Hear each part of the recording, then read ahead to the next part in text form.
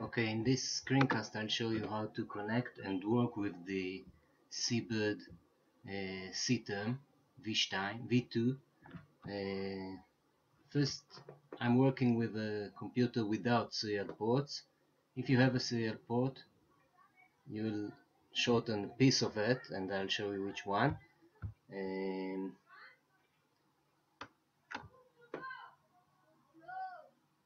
Okay, so first what I do, I want to find the port I'm working with. To do that, I'll go to the control panel and look for the device manager and run it, and you can see I'm working with a USB to serial port and it's connected on COM10. Knowing that, I can now run csave. This is Windows 8, so it's a seatermv2, and I'm working with Seabird 19 plus v2.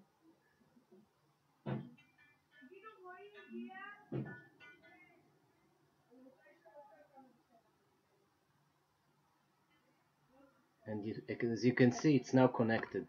It's worked okay. If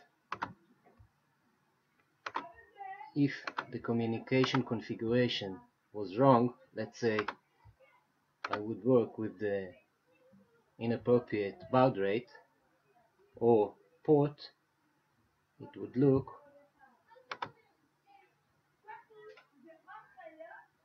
differently. Just connect, and you can see the text is unreadable. I'm now on the right port but with the wrong baud rate. It fixes it. One more thing, when I go to this configuration window, sometimes I will have many ports here in the list and I don't know which one to connect. I would connect to the one I think is right, and the device manager which I showed you will help you do that. One more thing, you can disconnect your serial port, go to the discover serial ports, which fills this list. You will have few COM ports listed here. Then I reconnect it and I discover again.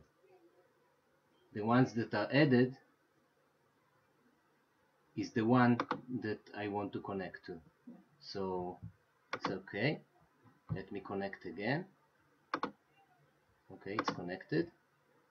Now one more thing I can do using the seaterm is send commands to the CTD sensor, and the basic command I always use is the ds command.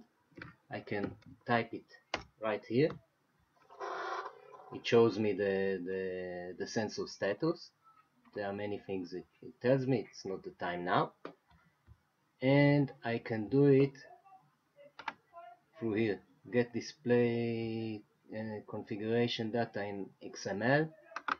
It's another command. Get CD, and I get an XML file displaying the status of the sensor. Sometimes when I open the seaterm, I won't have the list of commands here. What I do then is I load the command file, and I only have to select the correct one, and the list is filled again. This is it for this screencast.